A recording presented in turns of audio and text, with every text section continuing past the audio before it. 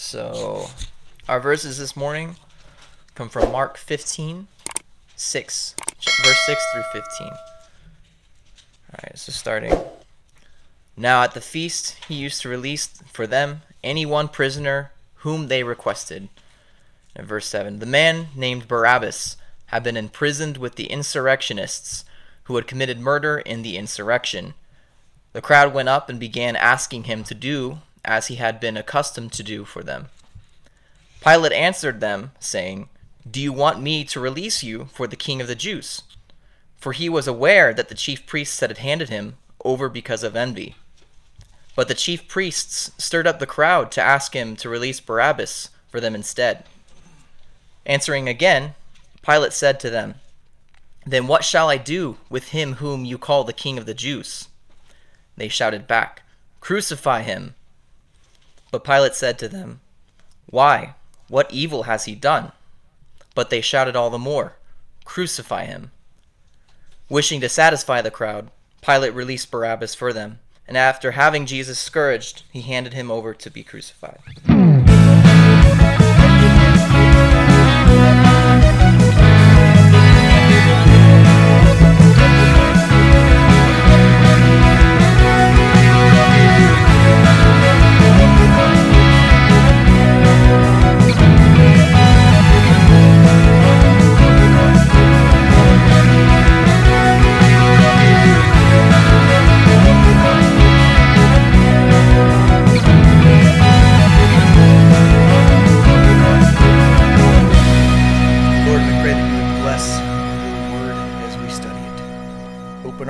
And open the eyes of our heart. Lord, help us to receive from you directly. In Jesus' name, amen. So, we just kind of read that little section of Scripture knowing that today is a communion study, and, you know, I'm sure some people are wondering, that's not the section of Scripture that you would normally read for, or only that section of Scripture for a communion study, but I love the fact that each time that we set aside a whole day for communion on our communion Sundays, we can approach communion from different angles. I don't think we would ever exhaust all of the different angles that we could approach a study in communion and what Jesus has done for our salvation, for our atonement, for all of that reconciliation to God. But today is one of those angles that we're going to come at from a little bit different view than just the normal. So all four gospels deem it very necessary, apparently, to mention Barabbas, this depraved criminal, this guy that has done some pretty awful things. He's now in prison. He is on death row. He's awaiting to be crucified or put to death. We know that Barabbas, that a lot of his crimes were against Rome. That's an obvious thing because if he was going to be crucified, he was up for crucifixion. That was held for, in normal circumstances, for those people that committed a crime against Rome. So we know that he was that. Josephus kind of gives us some of the background and the story of that Pilate wanted to build this aqueduct, right, that came to Jerusalem from different areas, but he wanted to use some of the temple money hey, look at that. You guys got a bunch of money in the church. Let's borrow some of that money to build an aqueduct. And so he was going to do this aqueduct, and the Jews decided that they didn't want him to use their money because it was their money. It was not God's money. It was their money. So they started a riot. And this is all the historical account from Josephus. So they start a riot, and this thing's getting bigger and bigger and bigger. And so Pilate decides that he's going to quell this riot. So he takes a bunch of his Roman soldiers and he puts normal clothes over their armor and their uniform and everything like that.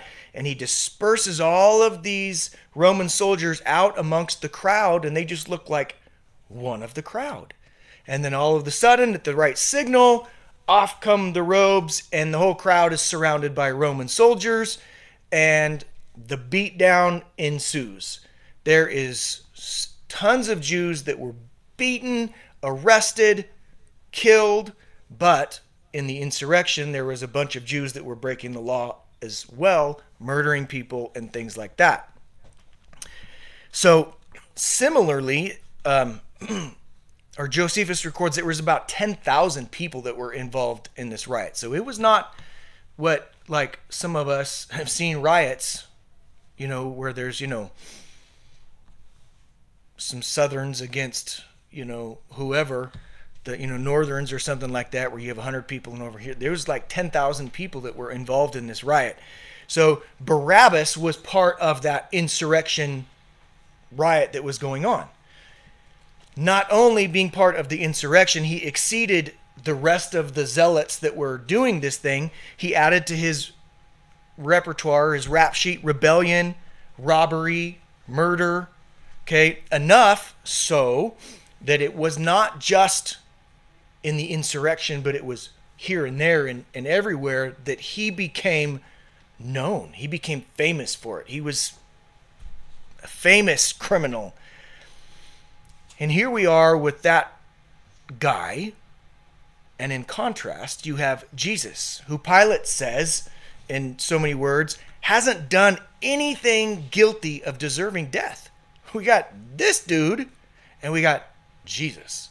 And Pilate says, he hasn't done anything. I find no guilt in this guy. Peter mentions Barabbas in Acts. And it's probably a good time now for me to tell you the title of our message, because everybody's kind of going, well, this does not sound like a good message. This does not sound like a communion message. This sounds kind of like a downer message. Title of the message is We Are Barabbas. So if you're thinking any of those things, it's going to get worse for you. But Peter mentions Barabbas in Acts. Acts 3:14 says, but you, talking to the Jews, you disowned the holy and righteous one and asked for a murderer to be granted to you. So he's reminding the Jews of what they did. One way to summarize Barabbas, if we're thinking about this, one way to summarize Barabbas would be to say that he was guilty of rebellion, guilty of robbery, guilty of murder, definitely deserving death, a criminal on the brink of receiving his execution. So he was on death row. He had been tried. He'd been found guilty of all of his treasonous actions. Punishment was capital, and about ready to be carried out to the fullest extent. And he deserved every bit of it, right? And I know at first glance, when we look at the story of Barabbas and Jesus, most of us go, oh, seriously? Those Jews asked for him and he got saved and Jesus had to die? The horror of it, right? A guilty man set free and an innocent man sentenced to death. It's not fair. Well, like I said a few minutes ago, this message will probably get worse if that's the only thing that you can think of right here. But as we go into this, as this message declines, okay, I want, as Paul gave the admonition for approaching communion, to examine ourselves. This is the time for examination. As we look at this study, this is the time that we should be comparing, looking at, and seeing the different aspects of things that we need to deal with before we come into communion, because this is a communion study. So with that, as we examine, the first thing in We Are Barabbas is we deserve to die, just like Barabbas. Whether or not we like it, Barabbas actually represents every one of us. He represents all of humanity. The rebel prisoner guilty of crimes that are deserving of death, whether it's physical crimes or spiritual crimes or whatever, our sin nature has removed us from, well, I'm not guilty. No, we're guilty. Every single one of us are guilty, worthy of death because we're sinners. Romans 6:23 says, "For the wages of sin is death, but the free gift of God is eternal life in Christ Jesus, our Lord." So understanding that, we understand, you know what? We deserve, just like Barabbas, death. That's our sentence. That's our penalty. And we know that we can't save each other. We can't avoid, like Romans here says, avoid getting paid our wages. That's what we earned. Those are our wages. That's our punishment. It must be paid. Must be paid. God is a just God, and the penalty is death. And if God does not pay or require that penalty to be paid, then God's not just, right? It had to be paid one way or the other. And we know that we can't pay that penalty because there's nothing that we can offer to atone for what we've done. Isaiah 64:6 says, "For all of us have become like one who is unclean, and all our righteous deeds are like filthy garments." And so some of you might be thinking, okay, yeah, but I might be, unclean or a little bit unrighteous. I'm a sinner, but I'm not like Barabbas. I mean, come on, think about it. We have all these things that he did. I'm not doing those things. I haven't murdered anyone. I'm not on death row. I'm not in prison, right? But what I want to do is take some time to look at what the other Gospels say about Barabbas. Because we read it in Mark, but what do the other ones say? Matthew 27:16. And look at that. It's not up there, but that is Matthew 27:16 says, "At that time they were holding a notorious prisoner called Barabbas." Matthew says notorious. Oxford's dictionary says notorious means famous or well-known, typically for some bad quality or bad deed. So when we look at that, we go, we, like Barabbas, are notorious sinners. We're all famous for being sinners. I can say, hey, you know me. And if you know me, you know I'm a sinner. I'm notorious for it. I do it. I'm not confessing anything new that anybody... This is not a revelation that I sin every single day. And I think that's why most of us are here this morning, is because we know we're sinners in need of a Savior. We're notorious for it. Ephesians 2:3 says, "We too all formerly lived in the lust of our flesh, indulging the desires of the flesh and of the mind, and were by nature," that's our just natural, that's in us, "by nature children of wrath, even as the rest." Even as, what he's saying is, even as every other sinner out there. You're just like every other sinner. You're famous for it. You can't be not famous for it. So you go, well, okay, I guess if you put it that way, I might be a little bit like Barabbas, and I'm a sinner. Yeah, I'm a sinner. I just don't I don't like being called that. I might be a sinner, but I'm still a sensitive sinner. Come on, you don't need to point these things out that deeply. In Romans, Paul says that both Jews and Greeks, or Jews and Gentiles, or Jews and you, basically, is what we can translate that out, are all under sin. There's no getting out of underneath the weight of our sin. We're all under sin. We are all these notorious, wicked little sinners. And then Paul goes on and he quotes Psalm 14 when he says, "There is none who understand. There is none who seek for God." And we're going, well, wait a minute. That's what we're doing here this morning. But this is before God reveals himself to us. This is before God calls us. When we're still in that state of sin, that depravity, before that reconciliation happens, before that regeneration happens, we are all underneath that sin. None who seek God. Like I really want to press in there, that is until God reveals himself to us. But before that, we're all sinners.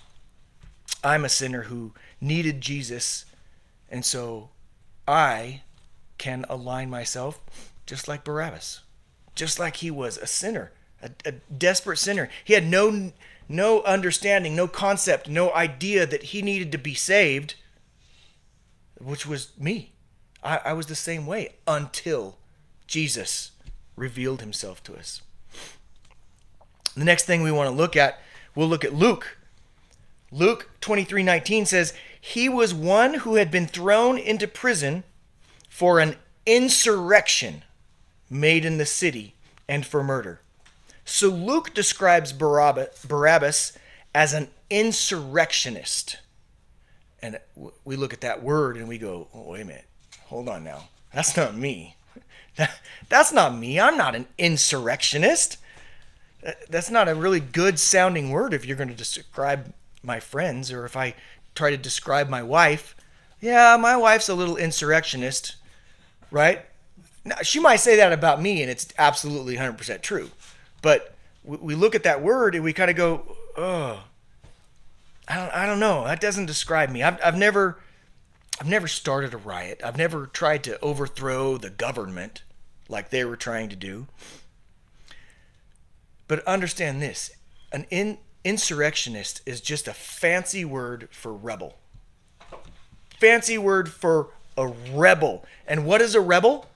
A rebel is someone who wants to do their own thing no matter what the rules are. An insurrectionist is I want to do my own will rather than what God's will is. I was made for this, but I don't want to do that. I want to do whatever. C.S. Lewis writes this. This is such a cool little quote when you really get down and think about it. "A creature revolting against a creator is revolting against the source of his own power, including even his power to revolt. It's like the scent of a flower trying to destroy the flower." That's us. That's our sin nature. That is what is in us. Every human heart has that seed or fragrance of rebellion that's germinating within us. That is sin. Every one of us have that. Jeremiah 17:9 says, "The heart is more deceitful than all else, than everything else, and is desperately wicked. Who can understand it?" And so, again, comparing ourselves to Barabbas, that's all of us. That's every single one of us.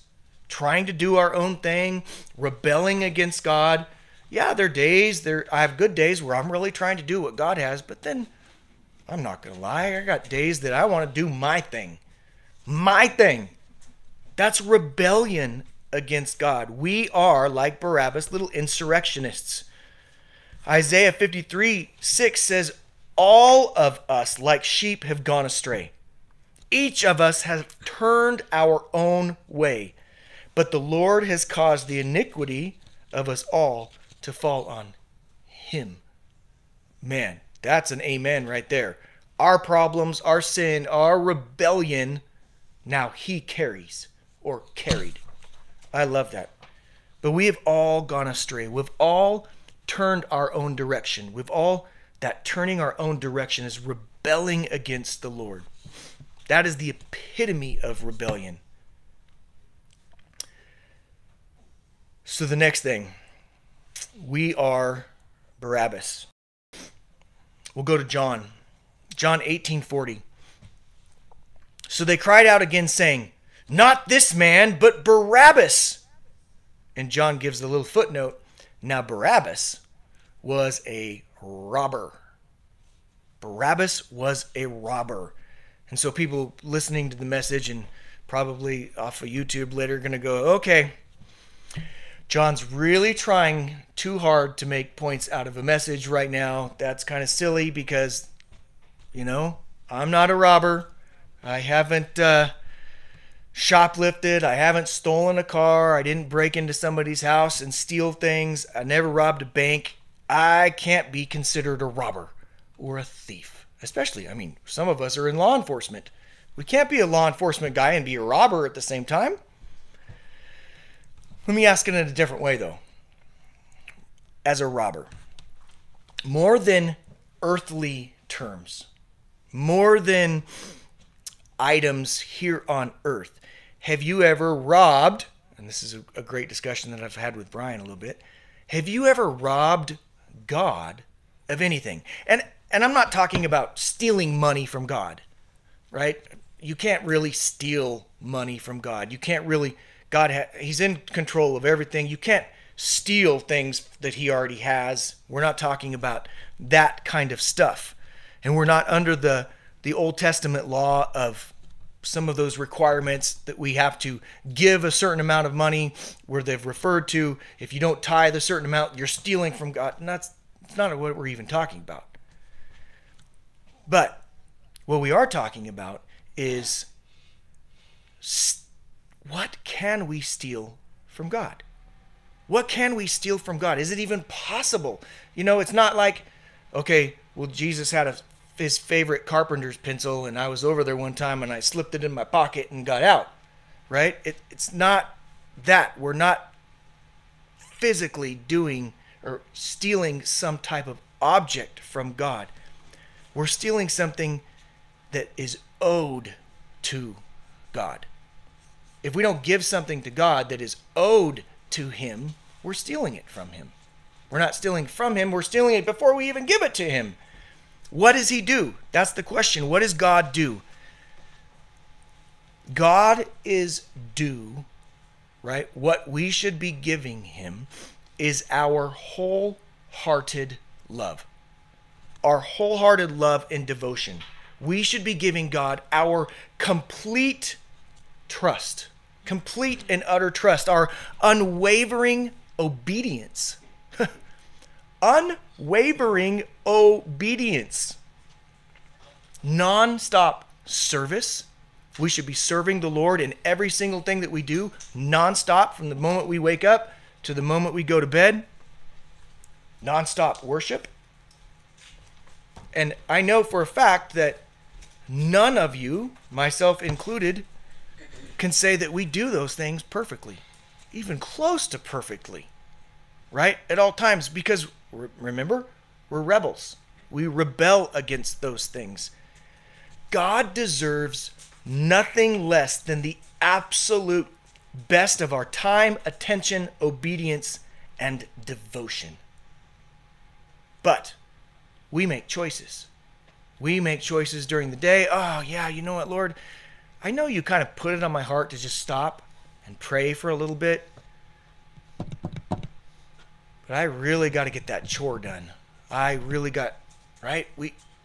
Little things like that. And it's not a legalism thing, but it's a heart thing that we should be giving to the Lord.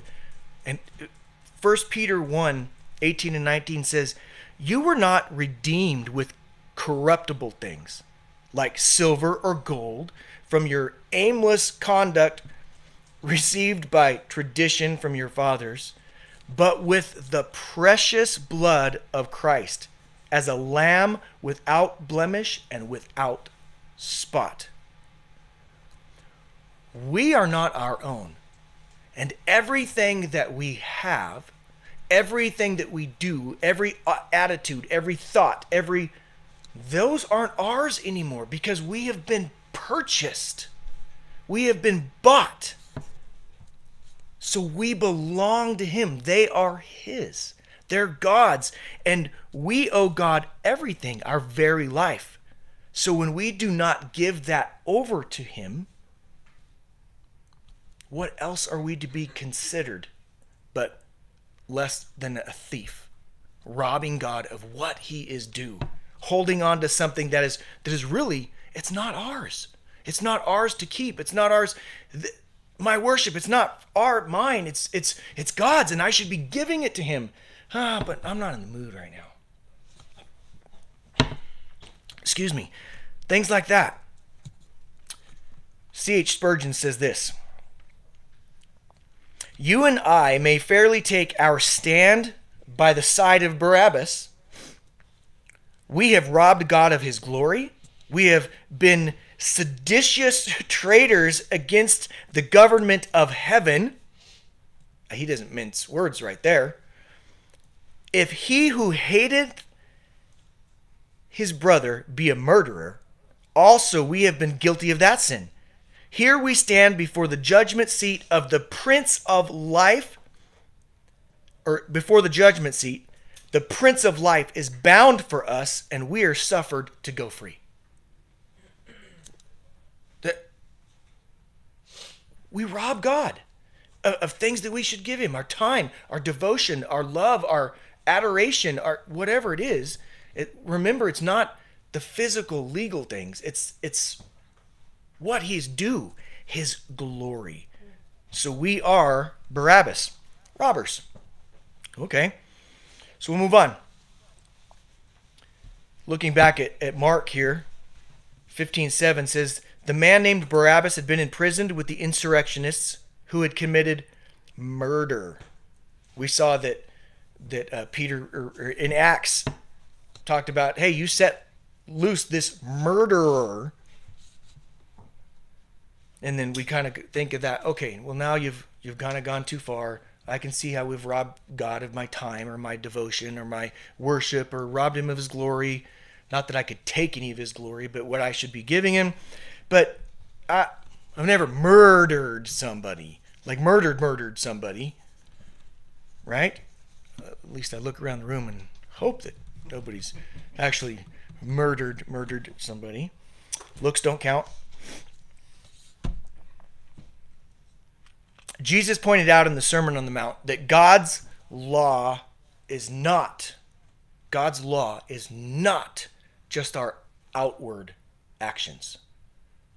God's law is not just the things that we do. It all starts in the inward. It's not just the outward. It all starts in the inward of our heart. If we have been wrongly angry, we have murdered. Yeah, but there's a difference when you think about that. If we've been wrongly, we've murdered. Well, okay, I understand what Jesus is saying, but there's a difference between physical murder, murdering somebody, and the thinking murdering somebody, right? There's got to be a difference. One's not actually as bad as the other, because the other person, if I just think it murder, then that person's still alive. But if I take a knife and murder, then he's not alive anymore. So one's obviously worse than the other. At least we hope. But Jesus, like I said in Matthew 5:21-22, He says, you've heard that the ancients were told, you shall not murder. And whoever commits murder shall be liable to the court. You're guilty. That's what it means. But I say to you that everyone who is angry with his brother shall be guilty before the court. And whoever says to his brother, you good for nothing. I love it. You good for nothing shall be guilty before the Supreme Court. So now we're even elevating. We're going to a higher court. And whoever says, you fool, shall be guilty enough to go into the fiery hell. What? You mean thinking murder is worse sometimes than physical murder? Wow, that's what Jesus is saying. I like the NLT, the New Living Translation says, if you call someone an idiot and curse them. If you call somebody an idiot and curse them, boy, I'm guilty. You know? I mean, I'm going to have to remove that one from my vocabulary because I'm guilty of murder all the time. It's a heart issue, though, is what Jesus is getting at. Murder by anger, insults, or hatred. We're all guilty of those. It doesn't matter. We're all guilty. So, right now, let's summarize to this point. We are notorious sinners in God's eyes, rebels against his commands. Even more, we rob God of things that he's due. We harbor murder in our heart. So far, we're seeing that we are just as bad as Barabbas, deserving of every just penalty God brings our way. We deserve it. We have earned it. That's our wages. Our outward actions might not be as heinous as what Barabbas did physically, but our hearts are just as rebellious and wicked and sinful. Like I said, this message was kind of going to start going downhill. You know, the fluffy little Jesus is love message. This is not one of those.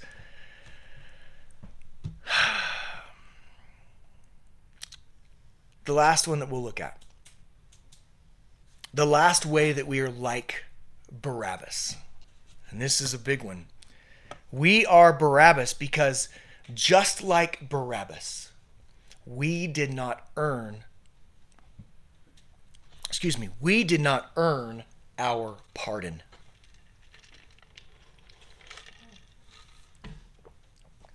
Just like Barabbas, he didn't earn his pardon. He didn't do anything good for it. Pilate said, you don't want me to give you this dude? Come on, this dude's not guilty. This guy's guilty. This guy's not guilty. Let me set him free. Nothing that Barabbas did or could have done could excuse his behavior or remove his punishment. You know, Barabbas didn't even ask for his pardon. He was stuck in a prison cell. He didn't say, hey, Pilate, I know you're thinking of setting a couple people free. Maybe, send some love this way. He didn't ask for that. It was just given to him freely. Just hand it over. We're the same way. There's nothing that we could do to pay for or to earn any part of our salvation. Nothing. Our pardon comes to us before we even know that we need to be pardoned, because we're so stuck in our sin. That's how good God is. That's how wonderful his grace is. Before Christ, we're so blinded in our sin and hostile towards God. Everything we do has flesh and death written all over it. That's before Christ. We were talking just this morning, spiritually. We're a dead person. Dead spiritually. What can a dead person do to get life? Nothing. They can't do anything. They're dead. Romans 8:6-8 says, "For the mind set on the flesh is death, but the mind set on the spirit is life and peace. Because the mind set on the flesh is hostile towards God, for it does not subject itself to the law of God, for it is not even able to do so." It can't even do it. "And those who are in the flesh cannot please God." So before Christ, we are that dead person. Dead. Can't do nothing. But Christ and Christ alone. There's no reason, just like Barabbas, there's no reason that we could ever come up with for Jesus to take our place. There's nothing, oh, well, okay, now I did a good deed and that should be compensated. There's the factors that resulted in Barabbas's pardon are the same factors that have resulted in ours. It was unearned, undeserved.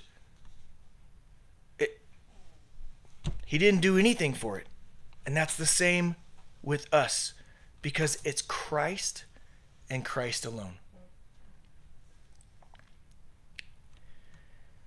And the innocent took his place. Jesus on one side, innocent. Barabbas, guilty on this side. The innocent took his place. That is a free gift of grace. And that's exactly how God's salvation is offered to every sinner. If we think we deserve it, if we think that we could somehow pay for it with like corruptible things like we talked about, silver or gold or even works or good deeds, then we just don't understand what grace is. We don't understand what salvation is, because we're still looking at us going, oh yeah, I deserve. No, you don't. Not at all. We miss the whole point all the way around. Romans 5:6 says, for while we were still helpless, useless. I'm going to add a few other words in here. We were helpless, useless, remember, hostile towards God, blinded in our sin, able to do nothing, dead spiritually. At the right time, Christ died for those, the ungodly. We had no control. We had no input. We had no clout. We had no say. All we can do is recognize that God offered our pardon freely. He pardoned us even though we didn't deserve it. We don't deserve it, just like Barabbas. And that's what we're remembering today. In so many ways, we are Barabbas. We are exactly like Barabbas. You want to do those? So, when I mentioned that examine yourself as we got started, this time of examining ourselves is to see our wickedness, to see our robbery, to see our rebellion, to see our all of those things, the murder that we have, each one of us have in our heart.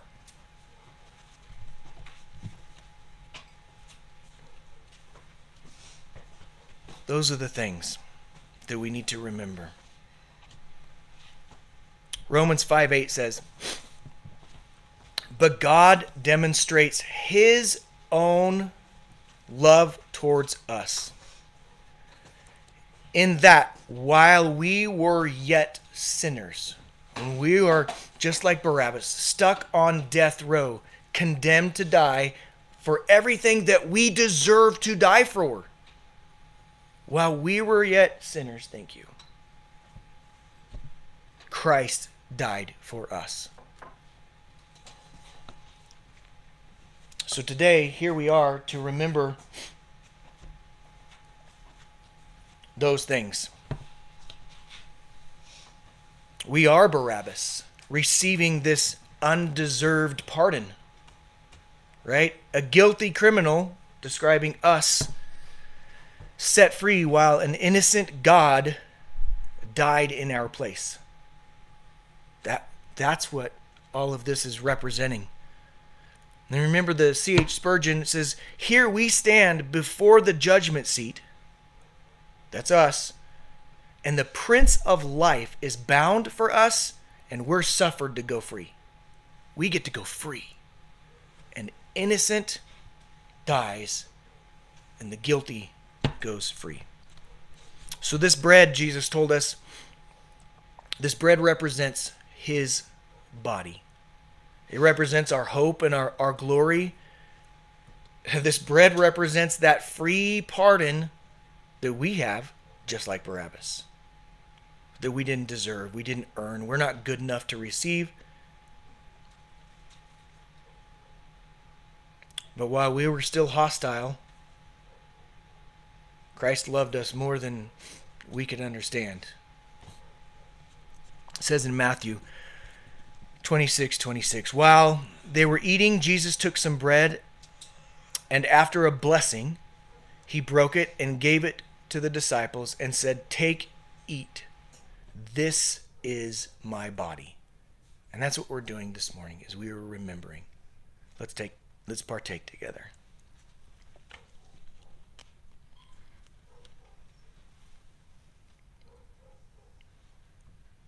Lord, we thank you for your body that you willingly, Lord, you willingly allowed to go through the beating, the scourging, the nails, the thorns. Lord, we thank you for that. We remember that, and we remember that you did that for us, the guilty. You did that to set us free. Lord, we thank you. Now we have the cup. This cup of reminding us of the atoning sacrifice that only the innocent, that only Jesus could fulfill. It represents the propitiation to God with a sufficient sacrifice that none of us could. We can't even come close. We can't even begin to try. It represents the blood of the innocent that was shed for us, the criminal.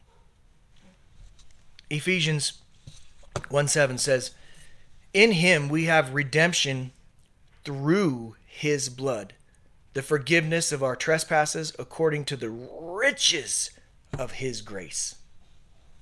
That is what we're here for. Jesus willingly, literally poured out his blood to ransom us so that we wouldn't have to pour out our blood. Continuing in Matthew, he says, "And when he had taken the cup and given thanks, he gave it to them, saying, 'Drink from it, all of you, for this is my blood of the covenant, which is poured out for many for forgiveness of sins.'"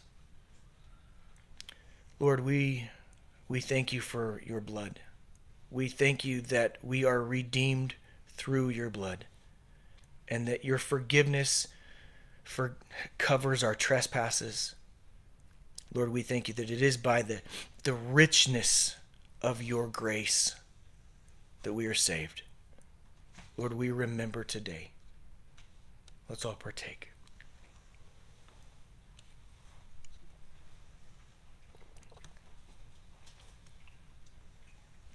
Lord, as we continue our day, as we sit down together and talk about your word and try to even unpack even more,